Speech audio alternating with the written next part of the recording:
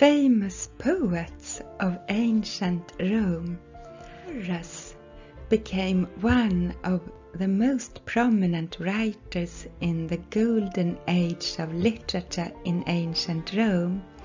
Through his friendship with Caesar Augustus and Caesar Augustus' advisor Maecenas, Horace became one of the poets who were rewarded for praising the new emperor.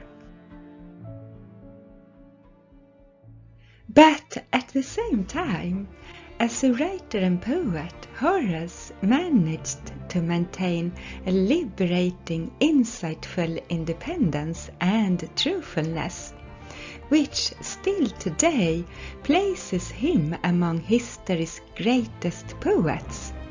Through, or perhaps thanks to, a kind of internal exile, Horace remained an independent thinker and a uniquely innovative poet. Horace was born in 65 BC in the countryside close to the city of Venusia in present-day southern Italy. Horace never mentioned his mother in his texts. She might have died when he was a small child. Horace's father had been captured by the Romans as a young man and forced to work as a slave, but after he had been released, he acquired a farm and became so successful in business that he could give his son Horace a costly education. And there is a lot of proof in Horace's writings that Horace really loved his father.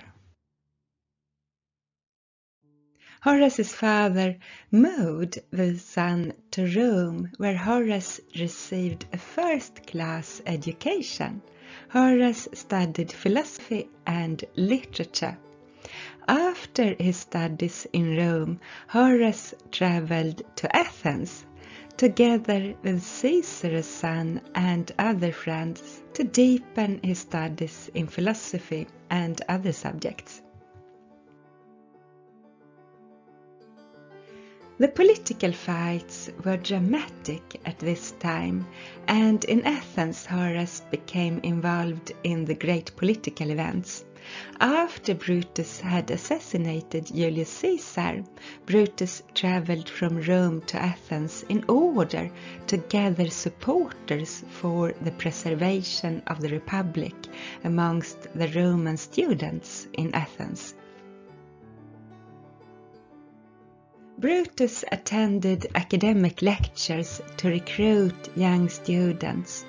In this way, Horace was recruited to fight in the Republican army. Horace was sent with the army to the wilderness of what was then northern Macedonia. In the year of 42 BC, Octavian's future Caesar Augustus' army defeated the Republican army in the Battle of Philippi. Horace, then 23 years old, fled the front and lived for months as a vagabond in the countryside of what was then northern Macedonia.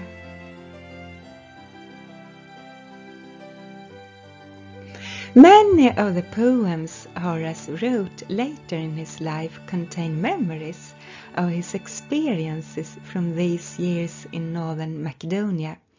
For example, I believe that Horace's Ode 3.25 contains impressions and modes from Horace's experiences from this time in the wildernesses of northern Macedonia. Oh, Bacchus, where are you leading me, overflowing with your power? Which forests, which valleys am I pushed into with strange courage? What caves will listen when I try Caesar's majesty amid the stars to set. I want to tell about incredible, awesome things which no one has mentioned before.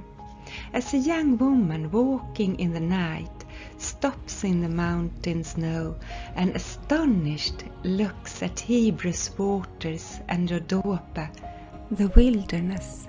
So strange seemed to me the waters of the rivers, the solitary forest. Ode 3.25, which among other things elaborates on how our language limits our experience, is interesting in many ways, mainly for its lyrical qualities, but also because it paints a picture of how Horace complied with the expectations of Caesar Augustus and his propaganda minister Maecenas.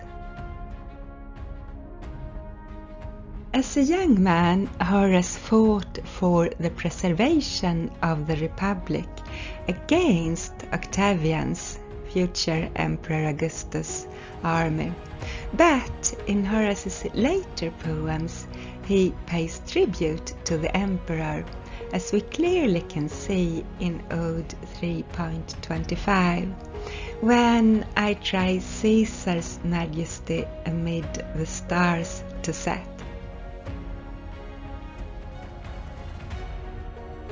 Maybe the pressure to write propaganda paradoxically raised the literary quality of Horace's poems.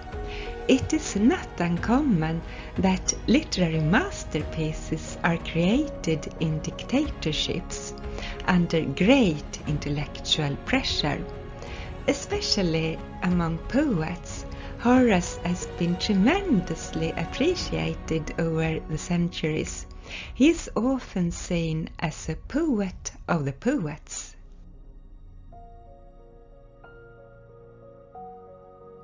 One of Horace's most famous texts is Ars Poetica, Art of Poetry, a long hexameter work in which Horace gives advice to poets and playwrights.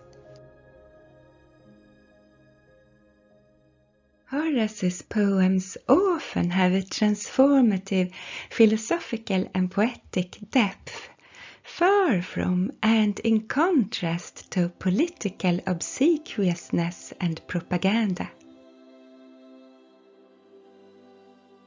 Many of Horace's poems emphasize an Epicurean approach to life, after the Greek philosopher Epicurus, a philosophical orientation that Horace had studied.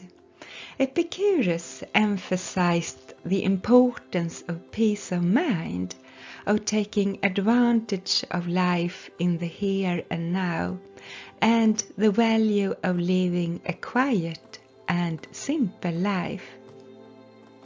Epicurus emphasized the importance of enjoying what we experience through our senses. A similar outlook on life is beautifully explored in many of Horace's poems.